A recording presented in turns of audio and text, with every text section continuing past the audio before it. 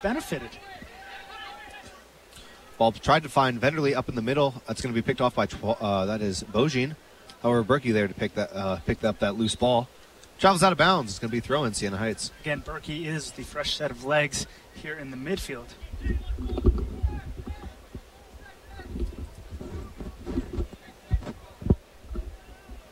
Ball's back in the middle now. Reed finds Venderly. The goal was scored by number 12, Spencer Eshelman, assisted by Eshelman now comes to the near side to Francois Revalier. He drops it back to Romero. Romero switches the field looking for Kurtz and Venderly working together on the far sideline. Kurtz with it, back to Venderly in the middle. He's going to drive it in, looking for Nussbaum. Hits off of the back of his heel. Not quite perfect timing there. Now in the middle with it, it's Santos. Santos plays it far side. Yeah, that ball spun away there a little bit from Nussbaum. Couldn't quite get the touch that he was hoping for. Ball is played into the Maple Leaf defense. Escalante plays it to the sideline, and Seth Kurtz able to get back to that one before it travels over the line. Beautiful save there. Chup with it now. Looks upfield. Trying to find either Huerta or Nussbaum. Splits the two and right to a Siena Heights defender. Now in the middle with it, it's Lentini. Tries to play a through ball. That's to McLaughlin. He's going to grab Chup, trying to get by him. Foul against McLaughlin. Great play there by Chup, just a little out of position. Then he turned it over, but he read that. He telegraphed that pass, and then he got a foul. Great play by Chup. Although it does look like a little bit more than he was hoping for there, but the job was done. 4 minutes, 15 seconds left here in the first half. Escalante to take the free kick and drives it up to Huerta. However, Bojin steps in front to win the header. Ball's now down on the ground to Khan. Khan plays it to Lentini, who plays it up the near sideline. Chup's going to get to that one first, drops back to Escalante for the clear. Ball in the middle now. Reed settles it down to Francois Revalier. He gets it down on the ground. Tries to find Huerta in the middle, however, that's going to be picked off by Stalzer. Stalzer pops it up, and it's going to be Huerta heading the ball, however, over the near sideline. Throw in Siena Heights. Right here on the near side in the middle, thrown into Santos. A little give and go there from Santos and Carniera. Then plays it to the left corner here. That's going to be Lentini and Francois Revalier battling for it. Francois Revalier is going to clear it out.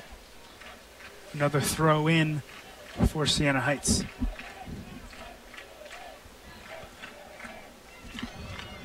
Throw in. Looks like it's going to be Stalzer stepping up to take the throw. 42 minutes played. 1-0 Goshen.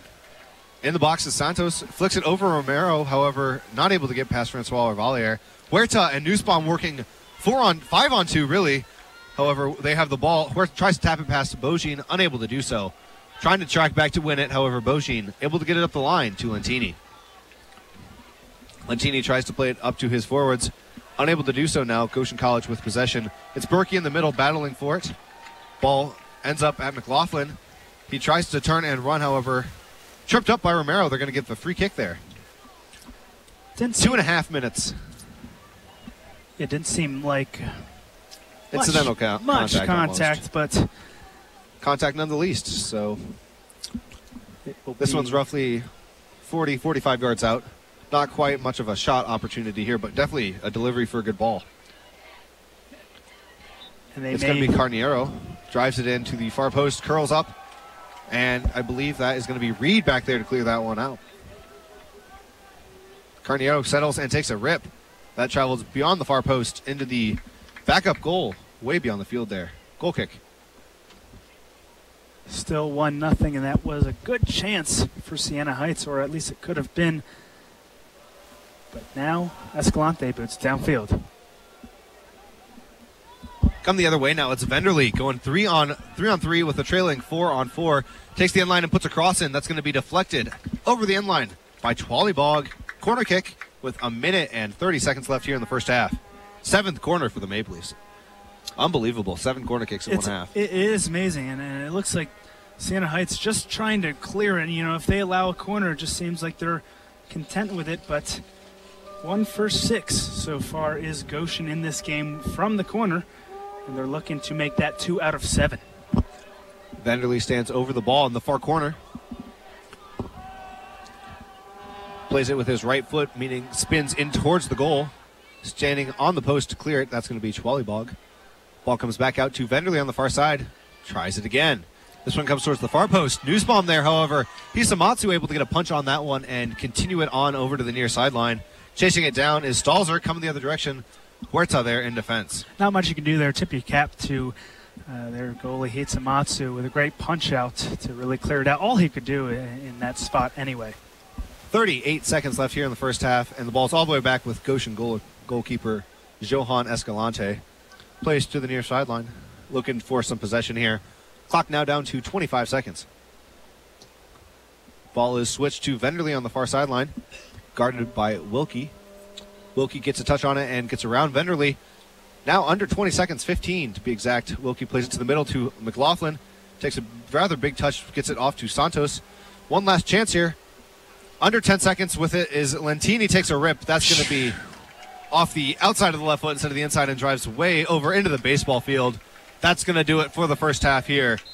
45 minutes of play out of the way. Goshen takes a 1-0 lead here.